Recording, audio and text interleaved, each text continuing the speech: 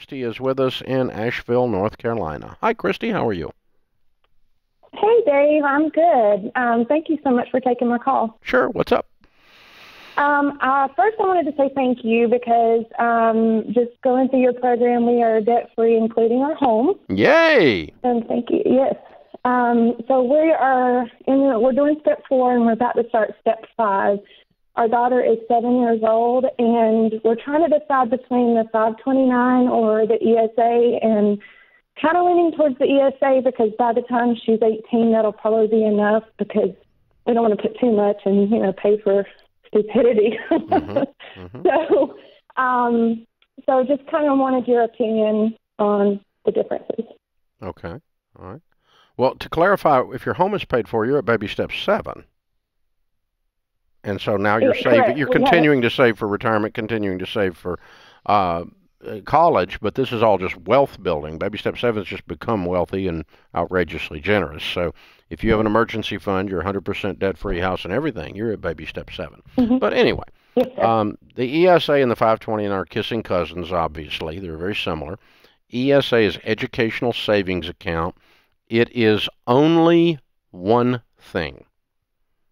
It is only $2,000 a year, and it is only for people that make less than $200,000 a year household income, and it only grows tax-free, and there is no tax deduction for what you put into it.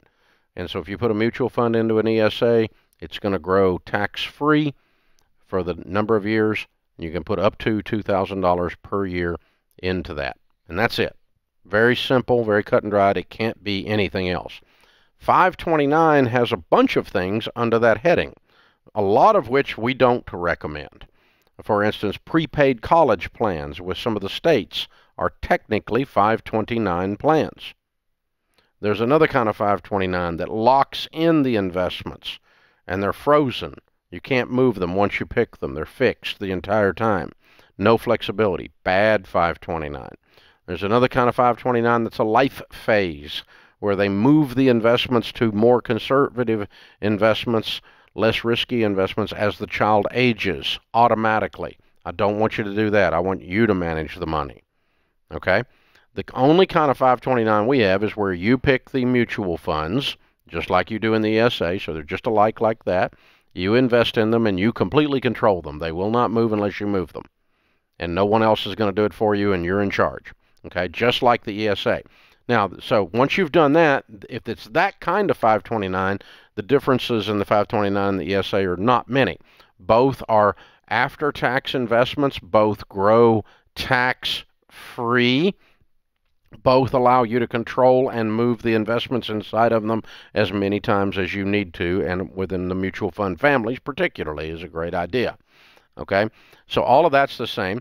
You do not have an income limit of household income limit of $200,000 on the 529, and you are not limited to the $2,000 per year.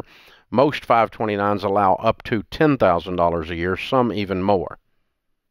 So if you want to put more money in, or you make a little more money, that type of 529 does exactly the same thing, but allows you to put in a little bit more and deal with a little bit more. Or if you're playing catch up and you make $300,000 a year, you want to dump some money in, that's fine. But if you got a baby and you make under 200 grand, and you can drop $2,000 a year into it, you're gonna be just fine. You're gonna have a lot of money. You have 150,000 bucks probably in there. But if it's in a good mutual fund by the time that baby's 18, and like you said, that's enough to start making some really good choices. You're probably gonna have some other wealth if you want to add to it, and you're gonna be in really, really good shape. So very well done.